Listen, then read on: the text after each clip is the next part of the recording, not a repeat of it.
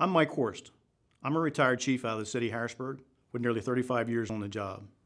I'm here today to talk to you about our 5 or die concept. If you think back to the last time that you've had CPR training, you'll know that 5 minutes is an important time. After 5 minutes, without oxygen to the brain, the human body begins to die. Well, did you know that statistics show that it takes 18 minutes or more to get a fireman out of a dangerous environment? Too long. That's why at Fast Rescue Solutions we developed the Fast Board.